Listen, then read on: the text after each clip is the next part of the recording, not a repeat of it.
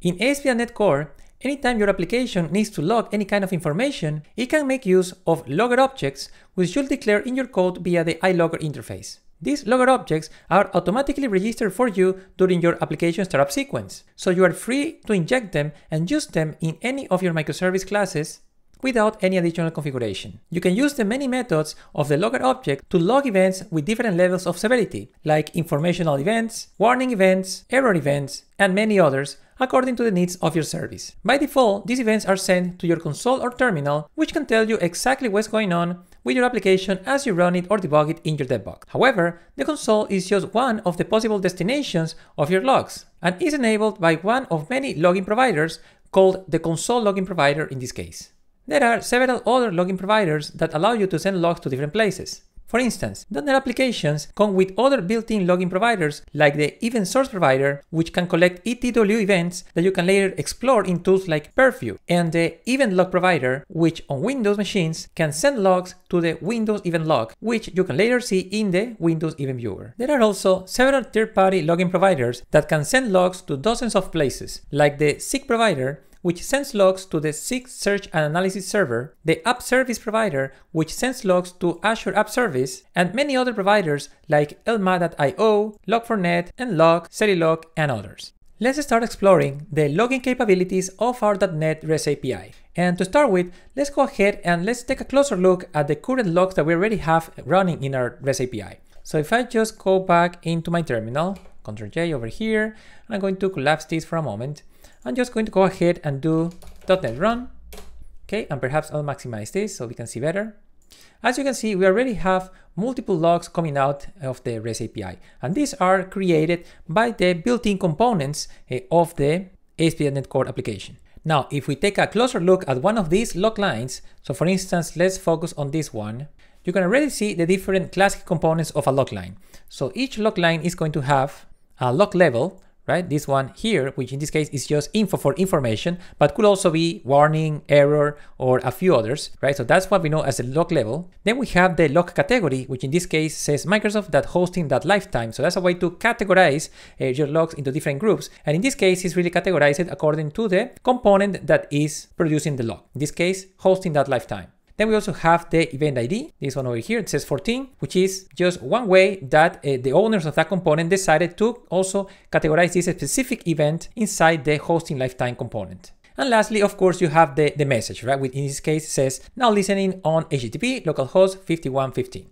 Okay, so you're going to see that most of the logs that you're going to see all over the place have all of those basic components. The cool thing is that you can also create your own logs that follow the same idea, the same conventions, right? So how to do that? So now let's go ahead and get out of this terminal. So let's collapse this and let's actually stop the server and get back to Explorer view. And what we're going to do now, just to get started, is to go into program.cs. And over here, we're just going to add one new line here, just after initialize DB async, saying that, well, you know what? The database is ready. It's ready to go, right? So to do that, all you have to do is just say app.logger. And in this, and logger here, by the way, is the logger that is attached to the web application object, right? You see, this is web application.logger, and it's an object of type iLogger. From that logger object, you can go ahead and get access to a bunch of methods that you can use to log with different levels, right? You can see that we have here log critical, debug, log error, log information, log trace, log warning. So you can choose to what level you want to log. And so in this case, let's just do a simple informational message. So log information. And then here you have a bunch of overloads and different ways to use the method, right? But in this case, let's go for the most basic thing here, which is going to be just to put an event ID and a message. So let's say that we decide that for this message, that database is ready, the event ID is going to be 5. And then the actual message, I guess our overload is this one over here. The message is going to be just the database is ready. And that's it. Just by doing that, we're going to have a brand new log line that's going to show off in our terminal whenever the application starts.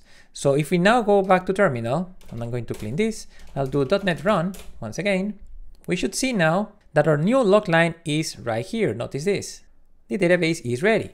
which again, it has the info log level, it has the GameStore.api log category, because we are doing this directly into our program.cs file, right? So it's just inheriting the name of the entire project. And then we have our ID 5, and then we have our message. So that is a fairly simple way that you can start writing logs directly from your program.cs file. Now let's stop this, and then, well, what if you wanted to write logs somewhere else? Like, so for instance, what if we wanted to go inside our initializeDB async method? I'm going to do F12 here to go inside our data extensions. And here we are in initializeDB async, which seems to be a much better place to write our log message, because this is the one method dedicated to the actual initialization of the database, right? So how do we do this? Right? Well, in order to actually be able to write logs here, the first thing that we have to do is to request an instance of a logger object that we can use to actually create the logs. And before we can do that, and let me expand this for a moment. Before we can do that, what we have to do is request an instance of another object that implements an interface that is known as iLogger Factory. iLogger Factory is an interface for which you can always request an instance, and from there you can create any loggers that you want. So here we're going to say var logger equals, and once again, we're going to be using the service provider to request or get required service. We're going to say, okay, so I need to get a required service. What is a service? The service is iLogger Factory. Now that we have the logger factory, we can go ahead and retrieve the actual logger instance. So I'm going to go into the next line here, and I'm going to say dot create logger. Okay, so this is a way to explicitly go ahead and create that logger object that we need. And here, as you can see, we can specify the category name. So you can put really any name here. So in this case, let's say this is going to be our DB initializer. Now we do have the logger object that we can go ahead and use to produce our logs. So now I'm going to go back into run.cs, and I'm going to get rid of, actually copy or cut this line. So I'll take it out from program.cs, and I'm going to paste it on this other side right here. And instead of using app.logger, I'm going to just use logger. And just by doing that, we should be able to go ahead and produce our log now directly from within initializeDB async. So I'm going to go back into my console. I'm going to clean this. I'll do .NET Run now.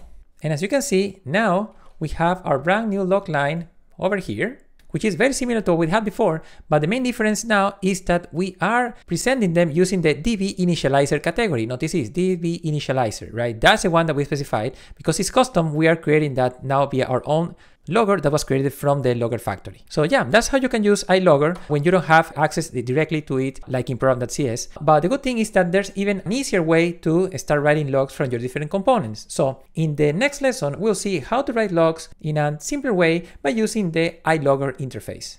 So if you now go into our repositories, and let's go into Entity Framework Games repository, okay?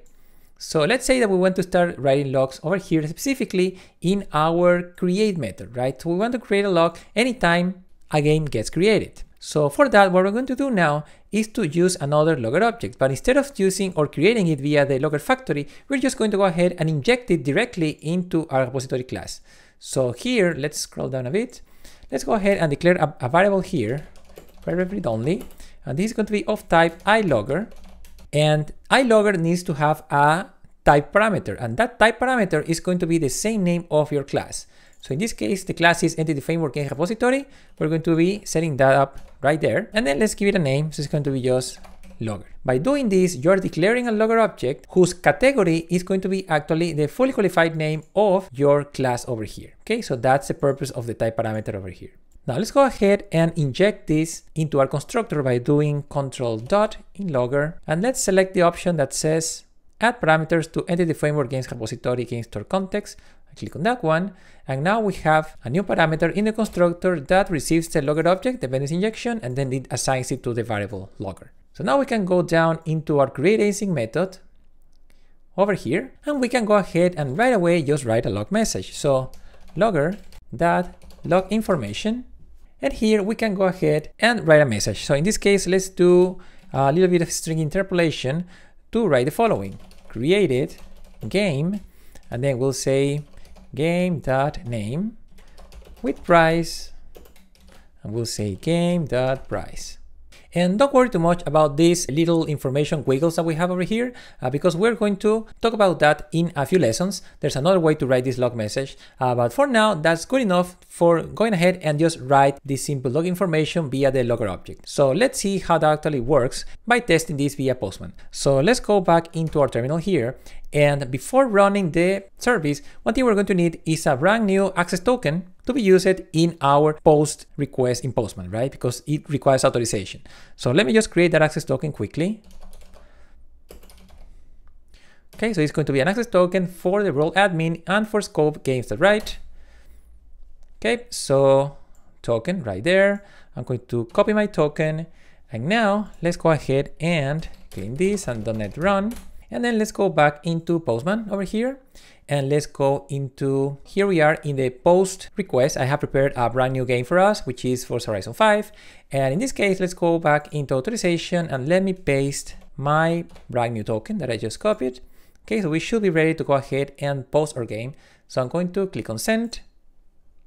And the game got created, right? But more importantly, let's see what we have in our logs over here. So as you can see, at the very end, we have our brand new info message over there, which clearly says that, well, created game for Horizon 5 with price $59.99. But also notice that the category for this log is GameStore.api, the repository is that Entity Framework Games repository. And that is because, remember that we declared our log, if we go all the way up, we said that iLogger is of type Entity Framework Games repository. So the category that you can see here is the class name, and it translates into the fully qualified name of the class as the category.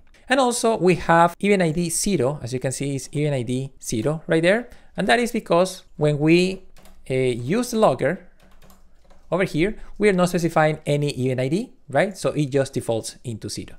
Yeah, so that's how you can go ahead and very easily start logging messages from your different classes. But one thing I want to show you is how to present your messages in a slightly different way. So in the next lesson, we'll see how to present our logs in a different way using the JSON logger. What you can see here is the default way of presenting logs using the logger objects in .NET. It's the simple console logger. But it turns to be that there are other ways to present the logs. And one particular way that I want to show you is how to present the logs in JSON format. And so let's now stop our server over here, close that.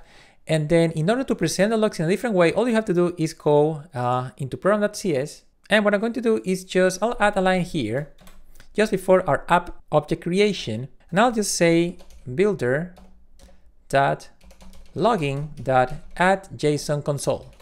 By doing this, I am requesting a different console log formatter for my application, which should output the logs in the form of JSON. So let's run the application and see how the logs look like with this change. So I'm going to open up my terminal over here, and I'm going to clean this.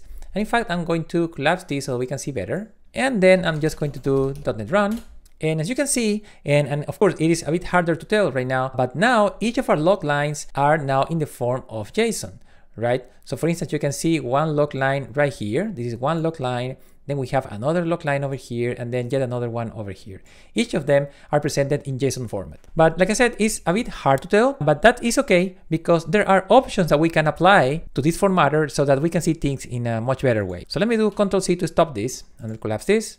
And now what we're going to do is that in the JSON console call here, we're going to specify options. So here we'll say options, and then we'll open up this section here. And now we can say options.json writer options equals new. And then we can go ahead and inside this, we can go ahead and define that we do want to see the logs in an indented way. So we'll say indented equals true. Okay, so that should go ahead and present the logs in a much nicer way. So let's go back into our terminal here, and I'll clean up this, and I'll do .NET Run. Let me actually expand the entire terminal here so we can see better. .NET Run. And now, of course, we can see things in a much better way. So if we scroll up a little bit, we're going to see all of our logs over here. And then for instance, so let's look at this log over here. So we have this log with event ID 14, and we have the log level information, we have the category, Microsoft Hosting Lifetime, and we have the message over here, right? But interestingly, we now also have another element that we were not seeing before, which is the state over here. And so this state pretty much contains the message, but it also contains other things that have been extracted out of that message, right? For instance, here is the address, right? So the address has been taken out of the message. And then we also have the original format over here, right? So notice that original format is kind of the format string that has been used to produce the message that's over here. It says now listening on, and then we have the address. And the address somehow was extracted over here as part of the state, and then the message is the output of that combined string. So that is one capability of the FTNet Core logging system that is known actually as structured logging. And this is exactly what I wanted to show you, that you can present the logs in a JSON format. And it's because I also want to show you how you can create structured logs so that your messages can be composed of multiple elements that are going to be part of the state. So to start with, let's go ahead and create a brand new game, and let's see how it shows up right now before using structured logs. So I'll do Ctrl+J, and I'm just going to go ahead and do .NET Run. And then I'm going to go into Postman, and I have prepared a brand new game here. This is going to be Super Mario Bros. 3. Yeah, so this is the post call, the post request. So let's go ahead and hit on send. So the game has been created, and remember that you have to use the proper authorization access token over there for this to succeed, which I already have over there. So the game has been created, and then let's go down over here. And here we can see that we do have this message here that says created game Super Mario Bros. 3 with price $29.99. And in the state, as you can see, all we have right now is just a message, and then the original format is the same thing as a message. But the cool thing is that with structured logging, we can actually pull out the important pieces of this log message into the state. And how to do that? Well, let's just stop the application for now and then collapse this, and let's go back into our Entity Framework Games repository. And I'm going to collapse this, and let's go down into our create async method. And so in order to use structured logging, all you have to do is, instead of using string interpolation as we're doing right now, we're going to be removing this $sign, remove that. And then in each of these spots where before we were inserting the actual variable, we're just going to put kind of a placeholder, right? Which is going to be the name of the property in the structured log. So in this case, we're just going to type here name. And in the second one, we're just going to leave there price. And then after this, we're going to go ahead and add the actual properties at the very end in the array of parameters, right? So game.name and then game.price. And in fact, if I quickly go back, and I mean, this is the way that it should look like, but let me just Ctrl+C for a moment so that we can see one other thing that I didn't mention, is that the reason why you have those squiggles here is that because the .NET compiler is alerting you that you should be using actually structured logging as opposed to this approach that we had before with the string interpolation. And that is because, as a message template warning is saying here, they don't like the fact that we are potentially changing these log messages with every new call of log information with these different values. What they want to see is that we just stick to just one template, one single template as it is right now, and then we just add the parameters at the very end. But by doing this, we are able to use structured logging. So let's now see how this changes our messages. So I'll do Ctrl+J, and I'll clean this, I'll do .NET Run, and then what we're going to do is go back into Postman, and instead of just creating once again another game, what we're going to do first is just delete this existing game, right? And for that, let me just first copy my access token. I'll copy my access token, and then the game that we created, Super Mario Bros. 3, is number 7. So let's go to our delete tab over here, and let's go into authorization, let's go into better token, and let's paste that over here. Okay, we have the new token. And then we said that the game is number 7, so we'll put number 7 here, there, and then I'll hit send, and then the game is deleted now, right? So it's gone. So now let's go back to post, and now we can go ahead and recreate the game. So I'm just going to go ahead and hit on send, and Super Mario Bros. Have been created once again now with ID 8.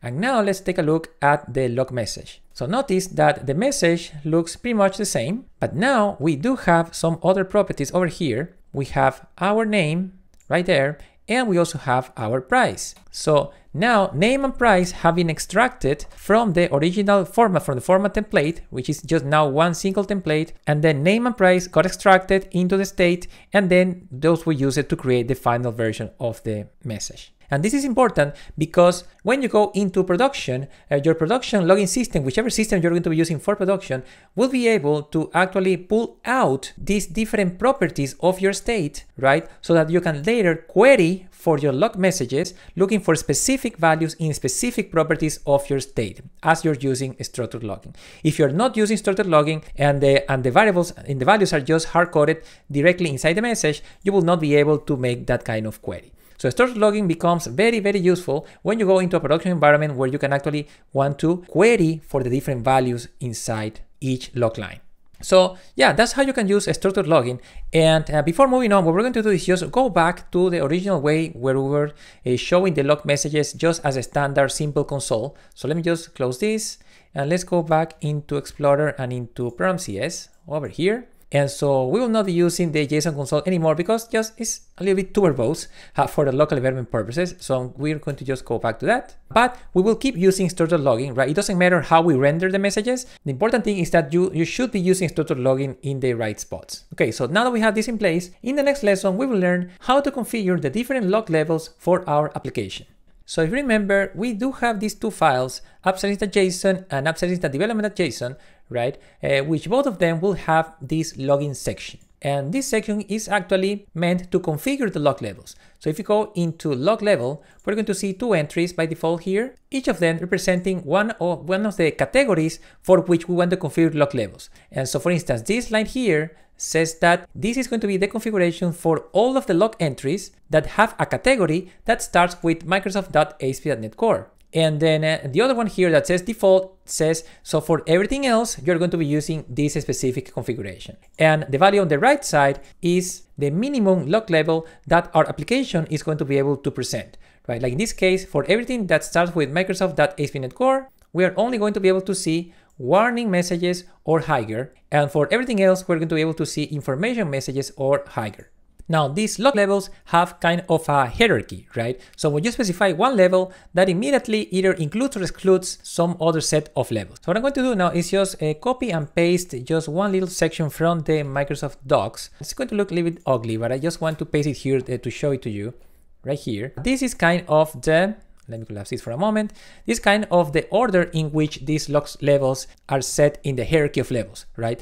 So by far the most verbose level is the trace level here, which has a value of 0, and that is followed by debug, and then information, and then warning, error, critical, and finally none. So this means that if we set the level at warning, value 3, nothing that is on the left side, so information, debug, and trace, none of those are going to be presented in the logs in the application. But we will be able to see error and critical logs. And I guess none just means really just don't show anything, right? That's just turn off the entire thing. In the same way, if we say that we want to present messages with trace, the minimum level is going to be trace, that means that everything else is going to be shown because all of those are higher in the levels. And let me just undo this and let's see this kind of in action, and let's see how changes here can affect the application logging. And so let me actually go back to Explorer and we will make changes into app.settings.development.json, which is the one that's been used for the development environment, as opposed to the other one, because that's the environment where we're working on right now, right? So I'm going to be closing that other one and let's focus on app.settings.development.json. And so before making changes, let's go ahead and just run the application very briefly. I'll just run it. And let's see what we get by default. So these are the logs that we are getting by default, right? So, and that makes sense. But now what I'm going to do is make a small change in the log levels here so that the default level is not going to be information. It's going to be warning. That means that we are going to be excluding by default all of the informational messages. So let's see, after making that change, I'm going to clean this and I'll do .NET run once again. Notice that it is not that the application is still being built. I mean, the application is running right now, right? It's hard to tell, but it is running. But since we set this to warning, no log messages are being printed at all, even when the application is actually running. And I can prove it because I can go back into Postman over here and I can go into our get all call and I click on send and it is able to retrieve.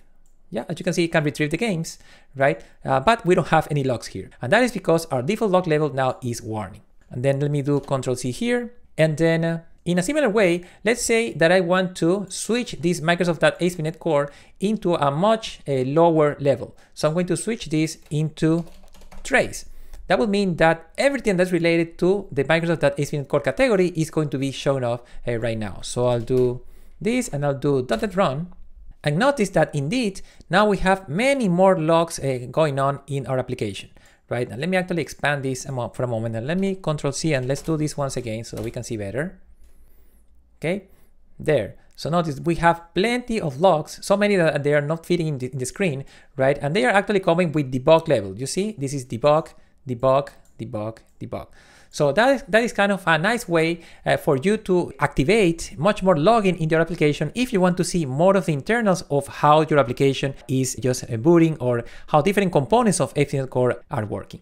Yeah, so let me Control C this and let's minimize this for a moment. Okay, so now let's just stop our server and let's see if we can take care of something that has been bothering me a little bit for a while. And so I'm going to just clean this and let me revert these changes, going back to warning, and this goes back to information. And if we just do .NET Run, what you may have noticed so far is that anytime when we start the application, we are seeing the full set of Entity Framework logs stating that it is pretty much trying to check if we need to run any migrations into our application. And in most cases, there's no need to apply any migrations. So what I'd like to do is to, at the very least, not have to see so many logs about Entity Framework anytime my application starts. Specifically, any of these logs that they're just related to the Entity Framework core, that database, that command category, right? Which they are not really telling me too much. Perhaps I'd like to keep this one here. It's interesting, it's important. The database is already up to date, it says, but really nothing else. So how can we change this so we don't have to see those logs all the time? So let's go ahead and stop the server and let's collapse this. And this time we're actually going to go back into app.settings.json over there. And what we're going to do is just add one more entry over here for the category for which we want to change the log level. So the category, if you go back into the logs once again, is going to be Microsoft Entity Framework Core Database Command. So I'll copy that and I'll paste it over here. And for that category, what we want to set now is that we only want to see warning message, right? So if there's a warning, let's see it. Otherwise, let's just not display anything. So now I'll do Ctrl J and I'm going to clean up this and I'll do .NET Run. And notice that this time, all we are seeing is just that the no migrations were applied, and then we go right away into our DB initializer and the rest of the Microsoft hosting stuff. This way, our logs look much cleaner. There's no need to see so many logs. And so just like this, you can go ahead and play around with log levels as you need to see either more or less login information for your application. One of the things that is going to be very important for you as you move into a production environment is the ability to be able to log each of the requests that are coming into your REST API. And fortunately, there is a built-in feature in ASP.NET Core that allows you to do exactly that. Just log each of the requests. So let's see how to enable that. If you go now into program.cs, the first thing that you want to do here is to, well, enable HTTP logging. And to do that, what you want to do is just take advantage of your web application object here. And I'm going to do it just before map games endpoint. All you have to do is just say app.use HTTP logging. So that's how you enable that feature, so that you can capture and log those requests as they come in. And then the other thing that you want to do is to explicitly configure your log levels so that you can see those logs coming in. Because by default, the log level for those is not really very high. So if you go back into app.settings.json over here, I'll collapse this for a moment. What you want to do is the following. So you will go ahead and add another entry here that says Microsoft.ASP.NET Core.HTTP logging.HTTP logging middleware. And for that one, you want to bump the level into information, or I guess lower the level into information. And with that in place, it should be ready to start logging your incoming requests. So I'll go ahead and open my terminal over here. And I'm going to make this actually bigger so we can see better. And I'll just do .NET Run, start my server. And now I'll go ahead and into Postman, where I have prepared a brand new post request that has a new game here. This is going to be Mario Kart 8 Deluxe. And I'll go ahead and send this post request. So I'll hit on send, game got created. And then let's look at logs. So as you can see over here, now we have a detailed set of logs of this request that just came in, which is very important. So we can see, for instance, that this was a post request with the scheme HTTP.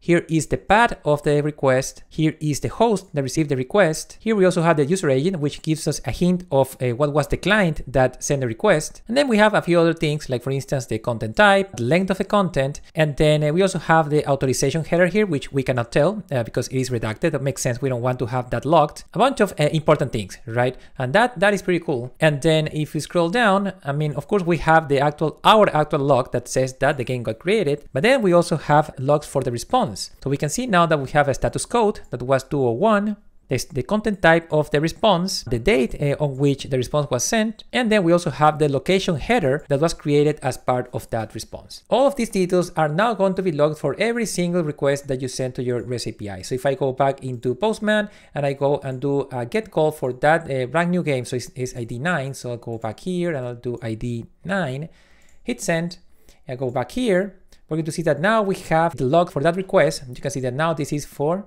game 9, right? So this is the get request, and then we have the corresponding response down here. And so this is going to be, I think, super useful for you in production, so that you can tell actual requests are coming into your REST API and what kind of responses each of them got. Now let's go ahead and stop this. And what I'd like to do is just to, well, let's minimize this for a moment. What I'd like to do is to not actually show all of those logs, for at least not for our development environment. It's going to be very useful for production, I think, but for development environment, it's just going to be too much verbose, too many logs. So what I'd like to do is to do something similar to this, right? So we're going to copy this line, but now we're going to go into app settings.development.json, and we're going to paste that line in our login section, log levels. But instead of using information, we're going to be using none. That means that in development environment, we're not going to be seeing any of those requests coming in or coming out. But in production, since we have the other one, the production one is going to override what we have for development and actually show the logs, right? So if we now go back, do Ctrl J, and let's expand this, and I'll clean this, and I'll do .NET run. And if we go and try once again our request for game 9, hit send, go back to the logs, and as you can see, there are no HTTP logging going on here because we are in development environment, but they should show up still in production.